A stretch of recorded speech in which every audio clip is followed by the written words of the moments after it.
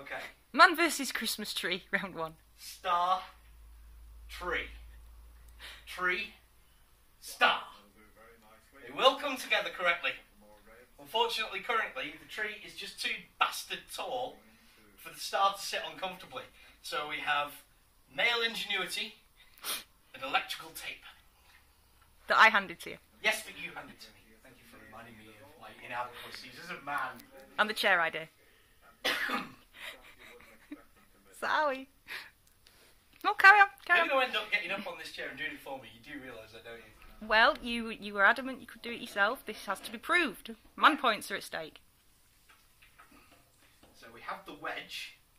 The wedge is now working. The idea is that I'm going to wedge it between the tree and the ceiling, which isn't working so well. And now...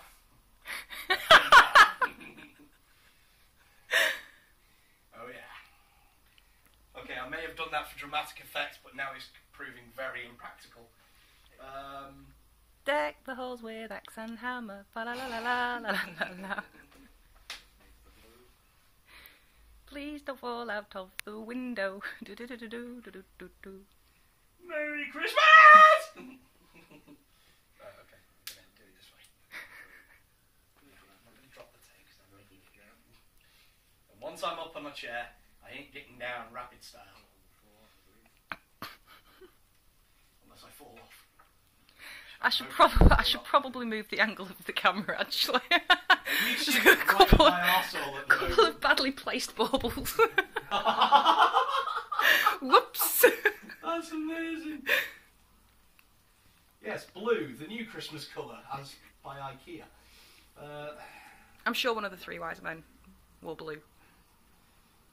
Maybe Malachi or Balthazar. Or that third one whose name I can't remember. I can't remember the third one, I never remember the third one. But he was the one that gave him myrrh, and it's like, who fucking gives him myrrh? See, the star stayed.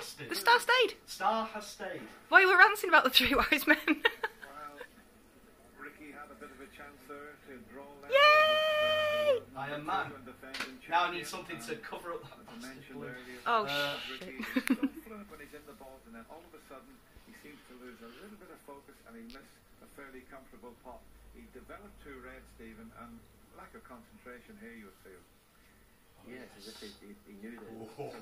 Oh, I'm sneaky me. Oh, yes. Oh, you didn't see that coming, did you, fate? Who's got the bastard upper hand now? Oh, yes. There's so much festive spirit in this room right now. Yeah, bastard. Come on, you fucking Christmassy pagan symbol bastard, you. Jesus Christ.